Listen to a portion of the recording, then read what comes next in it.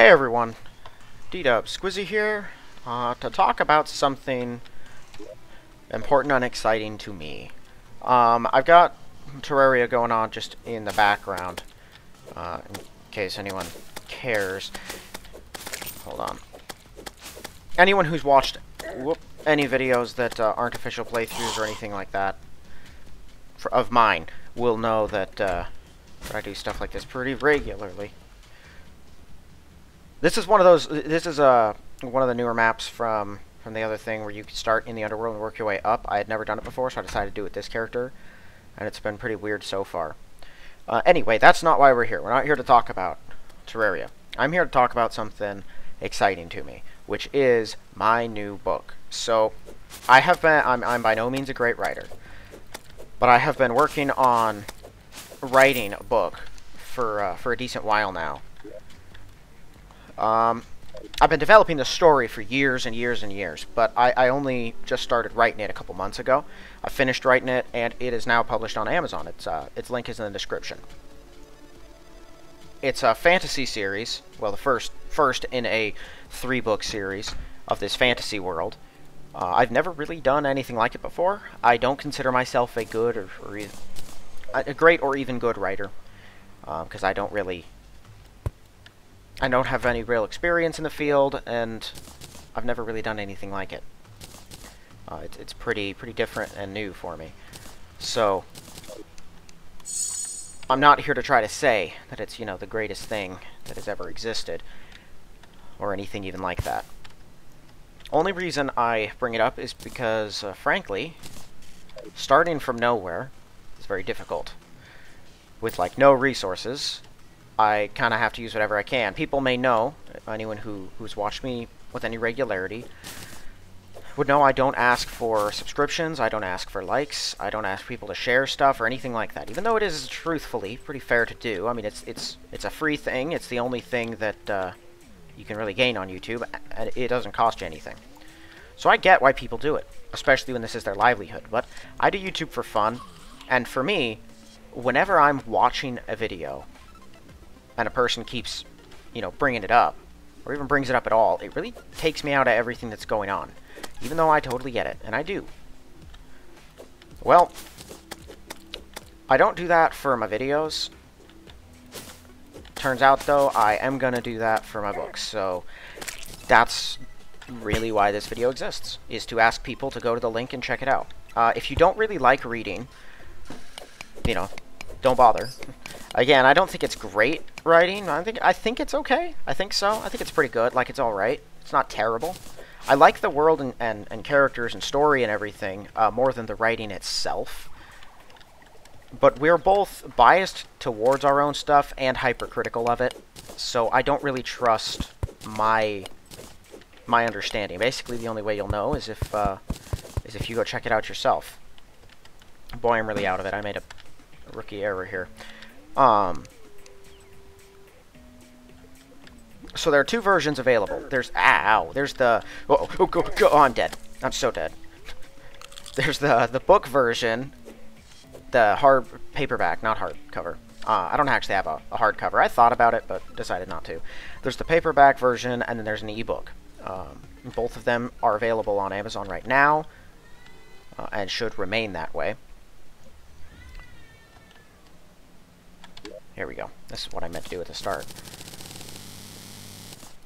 For anyone who would be interested in buying it just to support me, which I don't think anyone would be. I hardly have a devoted fan base, but if anyone is for some reason interested in doing that, you should know that the paperback or the ebook is like $6 cheaper, and I make twice as much money off of it.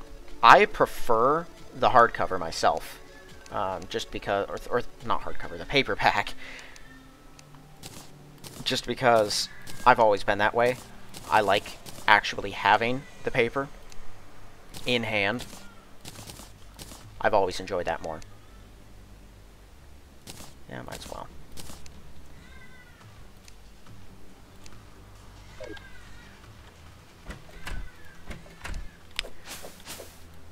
So,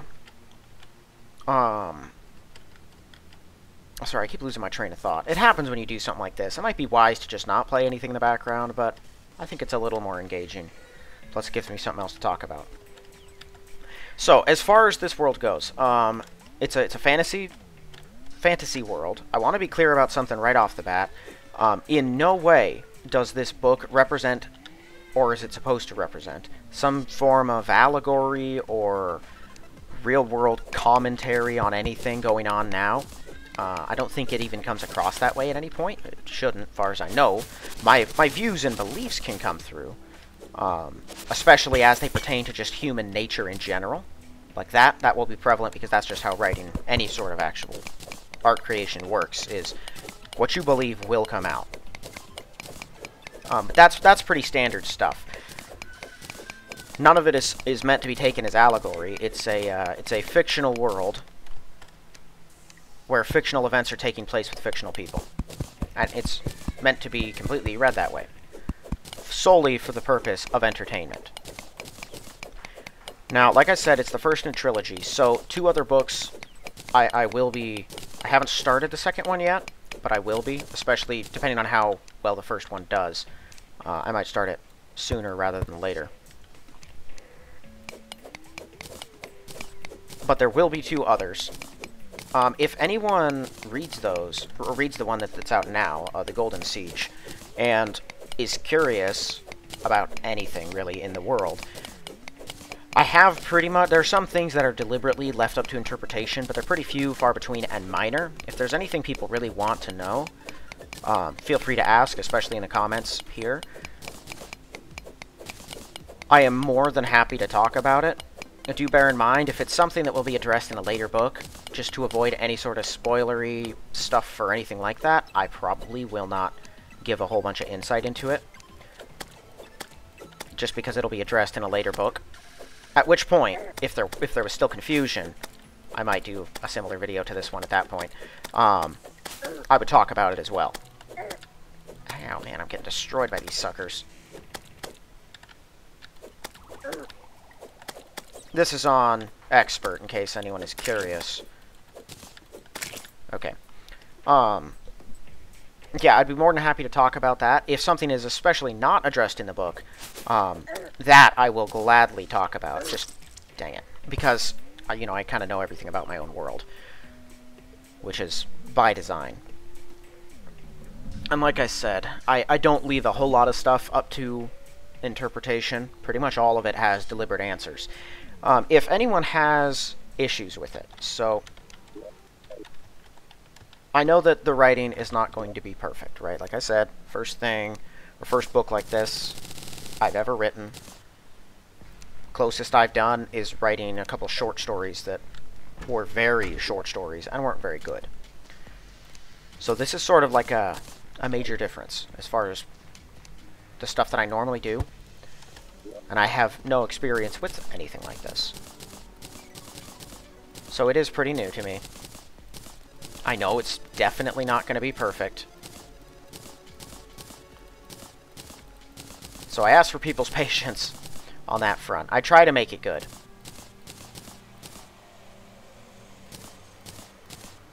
But at the end of the day, it's not going to be perfect. At least from my perspective. Who knows? Other people might like it a lot. I mean, let's be honest here. I like Harry Potter, the story and everything. I've never sat down and read the books, but I have seen some portions of them. And while the characters and the story and the universe are pretty cool, and the characters especially, I think, are exceptionally well worked out, the writing's not great. Like, it's not terrible. Well, it's not the worst. But never have I looked at the writing in it and thought to myself, you know, that's really good writing. It's kind of exhausting. But the stories and the universes can still be fun. I sort of see mine that way. But again, you're kind of your own biggest critic sometimes, while also being your own #1 fan. So I try not to judge it too solidly one way or the other, because I really just don't know, and I probably never will. Because I can't really make accurate predictions on my own stuff. Regardless, I want to hear what people think about it. So, whatever you think, feel free to to post in a comment on this video, like I was saying before about other stuff too. Because I'd be interested to hear what people think, especially if you have questions. If you really like it, for one reason or another, it really helps me out if you review that on the place where it came from, if you review it and give it a positive review. Because that helps the word get out, because I have no money to do any marketing or anything of the sort. So that's one of the things that would be the most help to me, is doing that. If you really don't like it, if it's terrible, let's put it that way. If this is a truly terrible book, and I should not have written it, because it's just that bad, then it wouldn't really be right of me to ask people to, you know, keep their mouths shut about it. If you have some issues with it, and you feel like it doesn't deserve a positive review, but you want to voice your concerns, or want it to be improved, or this sort of storytelling improved, then what I would ask is that all of those sorts of comments be left here, on this video, because I do read my comments, even if I don't respond to all of them, some of them because I have nothing to say in response. But those I want to hear. Because I want to improve, right? I'm not perfect. I know that. I have never written anything like this. It's a whole new big deal. Of course. And other people likely have insight. But any negative reviews on the book itself, like on Amazon, would likely be pretty unpleasant as far as its continued production or visibility. So, it's sort of a favor I'm asking. Interesting. Instead of review bombing that, if you don't like it, I would ask that it be left here. Because real criticism, I do listen to and I do take. Because I want stuff to be quality.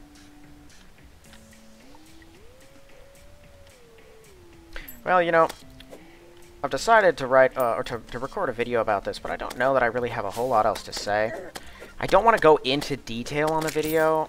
I mean, I guess I could go into a little bit, honestly. And just start talking about the book and things in it right now. And just sort of leave the, if you haven't read it but you intend to and don't want any spoilers, stop watching now and come back later. But I don't know, that feels a little tacky almost to do.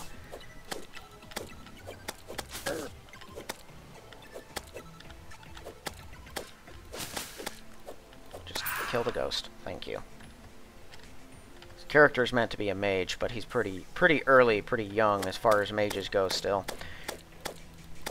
I have more than just these 3 books planned as well. Once I'm done with this series, I was debating actually making it 4 books instead of 3, because the more I thought about it, there's like in the 3rd one, there's a part of it where the whole, not really tone, not really story, but sort of the setup on how most of the book telling is done, or the storytelling's done in the book, it sort of adjusts pretty heavily. It shifts a bit, and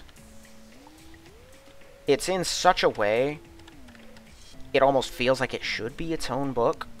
But at the same time, when I thought about it, it's like that's only the last third or so of the book, of the whole story, really, where that's the case.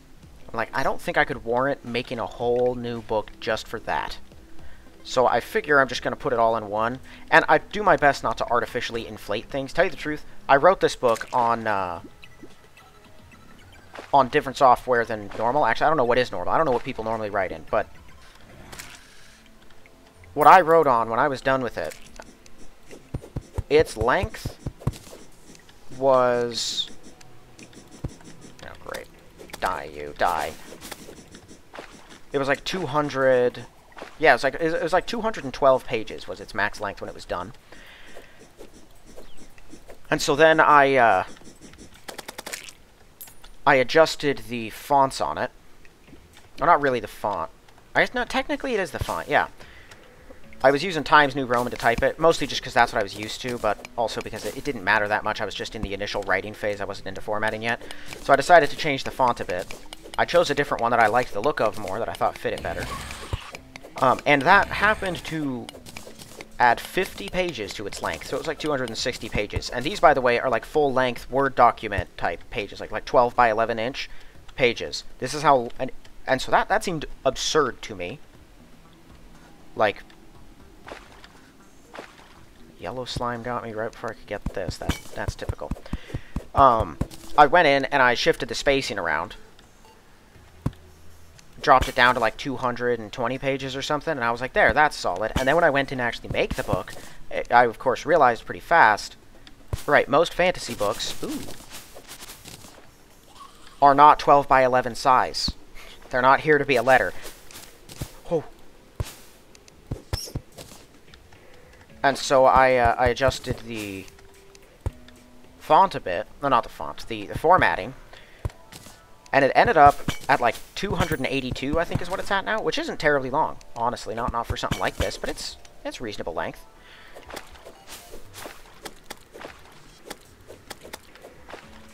And even that seems to me to be a bit overinflated. I try not to drag things out unnecessarily. Oh, right, they're in the pots. That's why I kept getting sneak attacked by these friggin' things.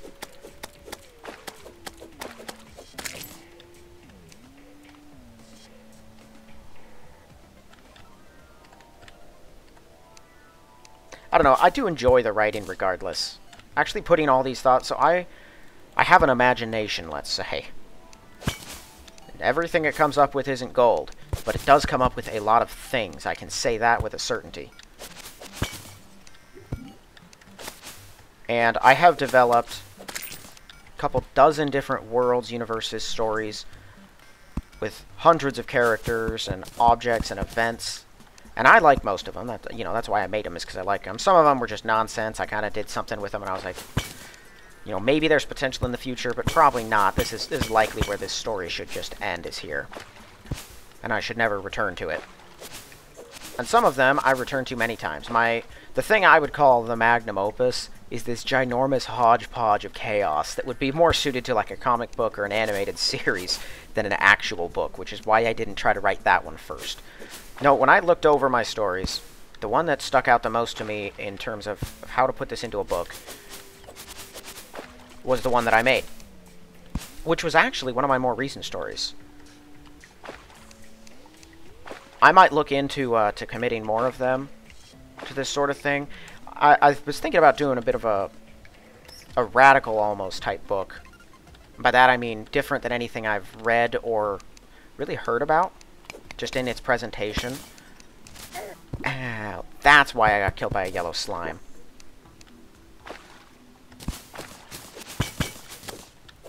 Mostly just because the type that I was thinking of just seemed pretty fun. It was like really what I settled on. I thought about how would I present this, and I feel like it'd be a kind of cool thing. And so I want to do that. Uh-oh! I tried to move faster. I swear, these traps are absurd. How do people do this in hardcore? I guess you'd look. Use the eyeballs. And that will also probably be a 3-part series, but I don't know. We'll see what I might do with that one. Of course, if this one completely tanks, if this book does. Like, not only... If it gets no attention, I'll just keep going. If it gets a lot of attention, but not in the way that I would want it to, that's probably just going to be it. I'm like, well, clearly I'm not cut out to do this. I tried it. It was neat. It was fun. But apparently it was also terrible. So I should just stop. If that happens, that's whatever. I might still not actually stop fully, but it'll definitely keep me from doing a lot.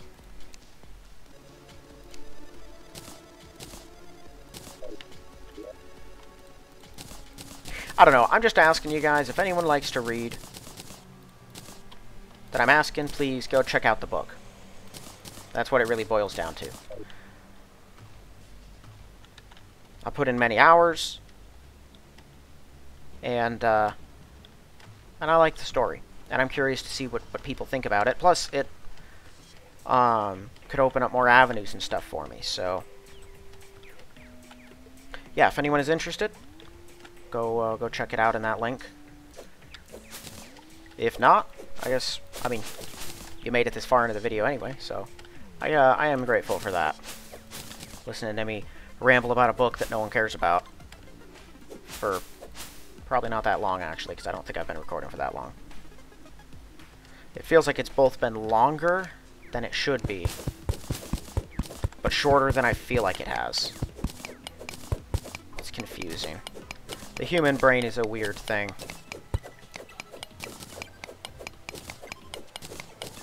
I guess also, in case anyone does want to know, because I try not to do a narrative type thing too much in the book, if at all. You know, I describe what's going on, but I won't just act like I'm speaking to the reader, like I'm a third party that knows you're a reader, I know what's going on in the world, and so I'm just going to explain things to you. That's kind of like the way you would explain epilogues of a character. I might do something like that for the epilogues, but as it stands, that's not how anything in the book is really written. And so, because of that, and because these characters live in the world that it's in, they start out with knowledge, of course, of what's going on around them that you don't have, and that might be a little confusing to people. Things get explained as time goes on, but at the start it might be a little confusing and off-putting. So I can give a brief rundown of the plot if someone doesn't want to hear this. I doubt anything else of real consequence is going to be said in the episode. So, you know, stop listening, come back later or something, once you have gotten past the point. But essentially, basically what you're looking at is the country of Amaruan, which worships the sun god Amaru, under invasion by a crusade that follows some mysterious force called the Nebula, discovered by their leader Merrick in the city of Calacan. Those last pieces aren't too important, and you'll pick that up pretty fast. But basically, the only part of this country, which is who the good guys are a part of, that remains not controlled by the Crusade after the initial invasion is the capital city, also called Amaruan. It's the same name for both the capital city and the country itself. And it's basically the last bastion of resistance, real resistance. There's some people around the country, but nothing in any significant number. Basically, the city is completely isolated and under siege for the duration of the book.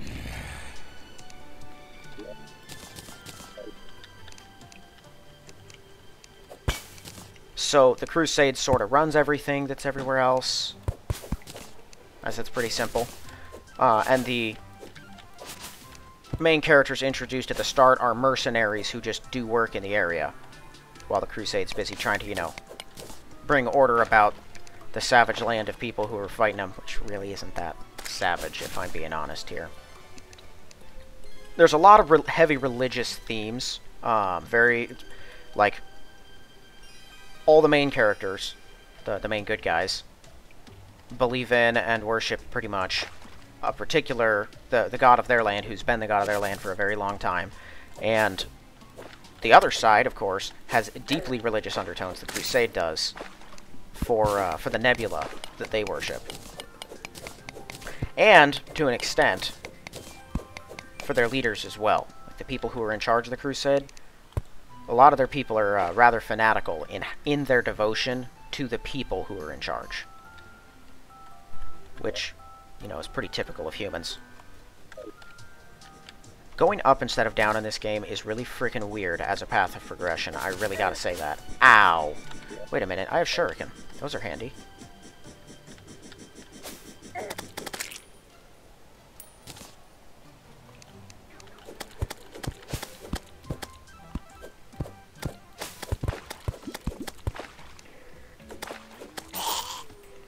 Phew. That was part of that kind of ties into what I was saying before, where there's no real social commentary or anything like that. Anyone who watches another video of mine as well, my Christmas video, which I think got more negative attention than anything else, will know that I am a Christian, not a Catholic. I'm not a part of any overarching, you know, primary Christian organization that runs things. We're far more independent. And pretty simply just believe the Bible, more than anything else. Which is absurd to some people. You're all allowed to believe what you want. And I don't try to change that. Or, I don't try to control that. I'm happy to argue my point, but, because of course, you know, I believe what I believe for a reason. I think it's right. So, naturally, I would want other people to think what's right. But I can't make anyone, nor would I even if I could. Now that said, nothing in this book is meant to represent or be a part of any real-world religious anything. Alright, so Amaru, which, yes, I know that's a real name and it's pronounced differently. I didn't actually know that at the time when I started the book, ironically. I decided, after I had written most of it, I should probably look this up. What if this is a name of something? And it's, in fact, it's a name in some South American cultures. You'll hear it if you ever play Tom Clancy's Ghost Recon Wildlands. You'll hear it there. It's the name of the original leader of the rebel movement in the game. It's also the name of, like, some South African plant god or something. Or not South African. South American plant god or something. I don't know. It's actually the name of deities. I didn't know that. This has nothing to do with that. And it doesn't have... He's a benevolent deity. He is not supposed to be representative of God. Nor is the nebula supposed to be representative of the devil or anything like that. Like I said, there's no allegory here. I have made this purely to be a fantasy world. Something that's fun and entertaining and engaging. That's its primary purpose. While also trying to make it cool, but, you know, not stupid. A lot of people are willing to sacrifice... It turns out, if you're willing to sacrifice the sense of your world just to make it cool, whatever that means, you're probably neither. There are some people who can pull it off. Something like that. And that's really when they lean into the ridiculousness, you know? Like... I guess it's not if you're willing to sacrifice your world's seriousness. It's if you're willing to sacrifice its sense. So, for example, I've heard people make the argument about Zack Snyder's Rebel Moon, which, for anyone who has not seen it, don't waste your time. It's terrible. And I don't say that as someone who just hates Zack Snyder. I actually like the Justice League, which I know a lot of people hate. I also like Batman vs. Superman and Man of Steel. A lot of people hated all of them. I liked them.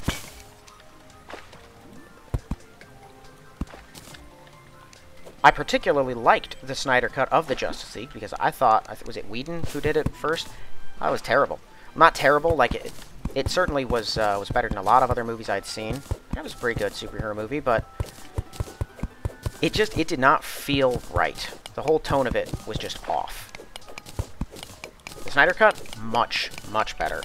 On top of actually tying things into the world properly and giving the right sort of tone to a lot of the characters and events going on. So I did like that, but a lot of people hated it, and apparently if you give Snyder free reign with nothing restraining him at all, the dude makes just terrible dreck. Like, it is bad stuff, and so he's not very popular right now. At least not among people who actually care about the quality of their entertainment. This is quality entertainment right here. What was I saying about that anyway? Right. So, what I heard basically about Rebel Moon is that in, like, the second movie now, there's a part of it where they're in this giant ship. Like, we're talking, you know, interstellar spaceship kind of ship. Oh, you've got to be kidding me. Well, I gotta go back and get all this stuff. Look at all this loot.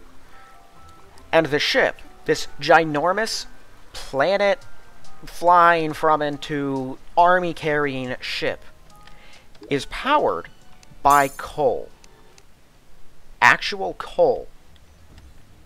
Which is just the most ridiculous thing. Because while coal is a great power source, you are not flying to another planet with it.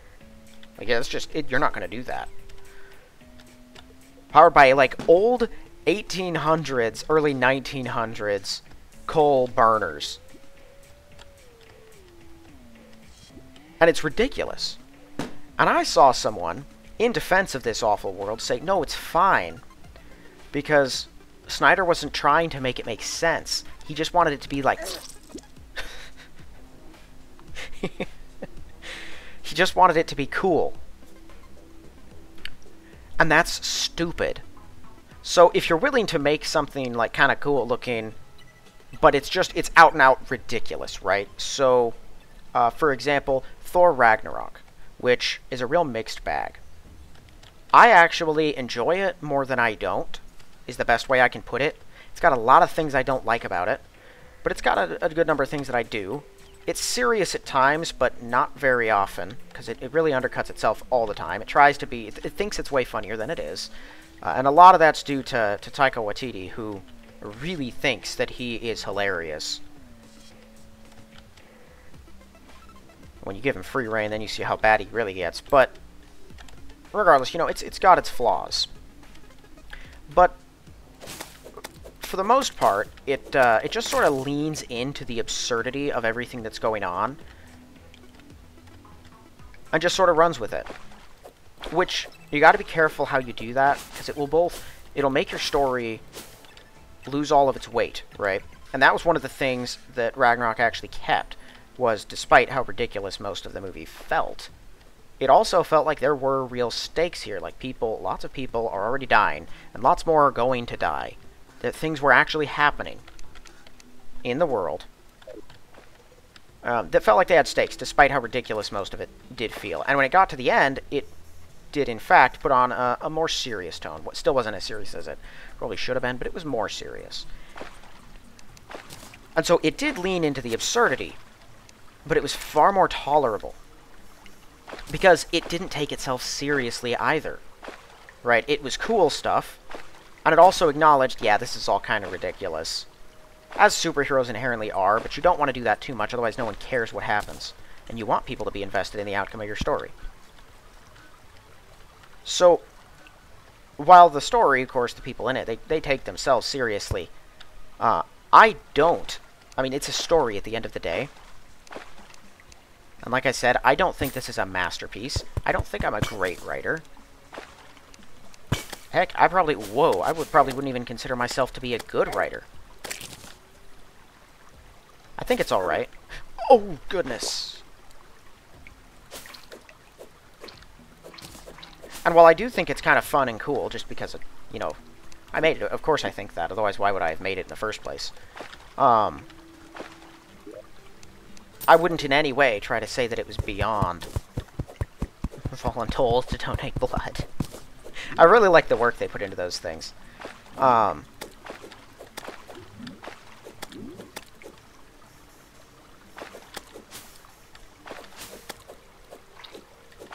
don't know, I kind of lost my initial point along that whole train at some point. I take the world seriously, especially within it. Oh, come on, I just want to get to the thing.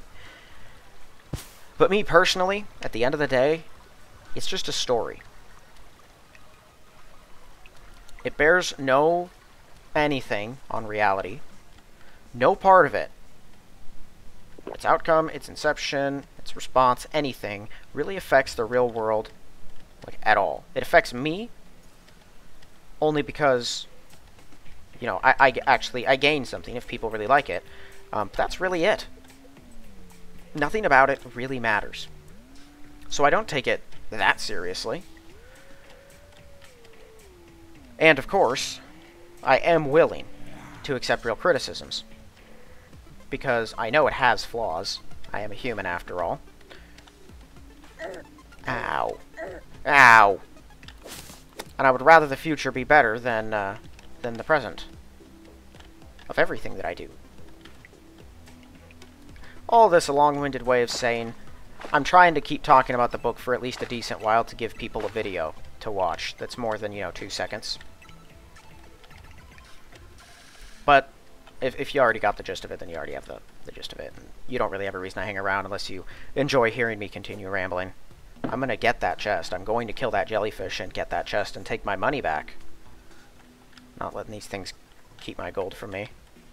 What is on fire under there? How was something on fire under there? I swear, things in this game are real concerning.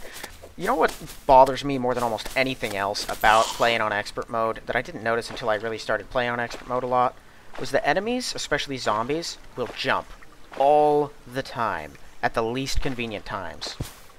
And I hate that. I'll take the torch. It's so frustrating when you're about to clock this thing and you know that it's going to knock it back enough, it's not going to be a problem, and then it leaps at just the wrong time, and it catches you, and your weapon hits it, and you barely repel it back, and then it jumps again right back into you because it didn't get pushed back far enough, and you just go round and around and around in that circle until, of course, you're dead. I despise that. I don't like these jellyfish either. They're going to ignite the second I'm in here. Come on, just go off. Yeah, there you go. Just need to get my money, get into that house. Take whatever's there. Emerald. Got it.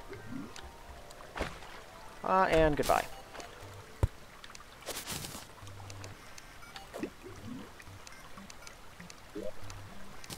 A second one? Are you kidding me? I love magic mirrors, but why would you give me two? I could have used anything. Hermes boots would have been awesome. What is that? Oh, that's a boulder.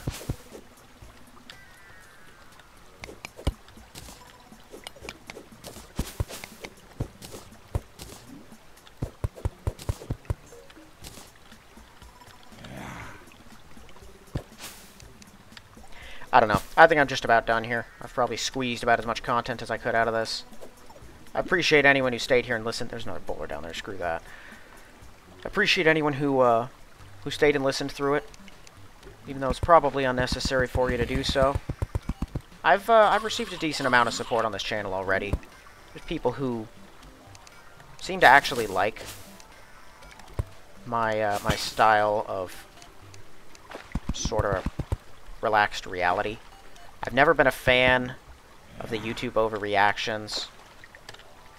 I know that's, I've also never been a fan of the begging, so I try to avoid that, even though, again, I do get it. I totally understand.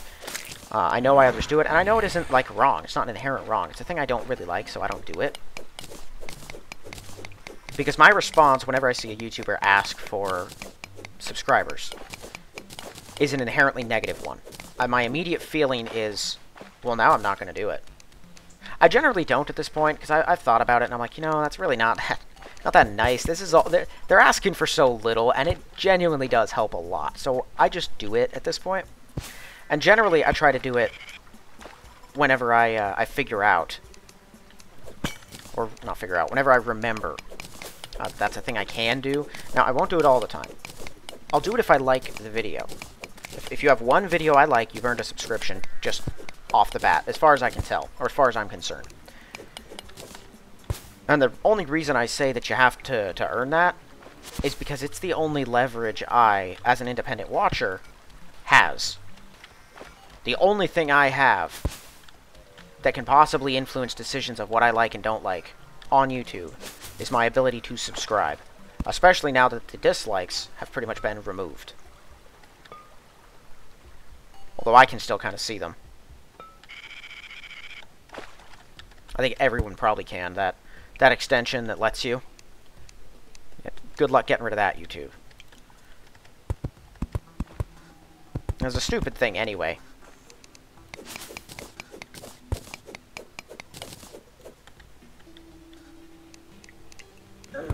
Oop, come on now. But yeah, again, I will ask as well, if anyone does have anything positive to say about the book, please leave it a positive review on Amazon. That really will help me a lot.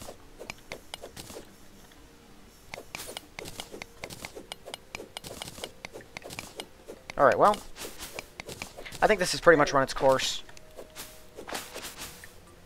Hold on, let me just kill this thing.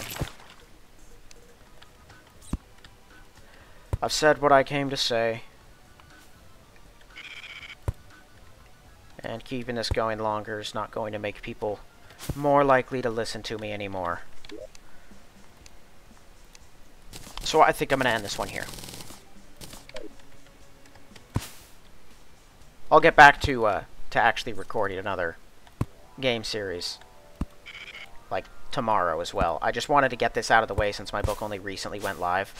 And just ask people to go check it out. Alright. Yep, link down in the description.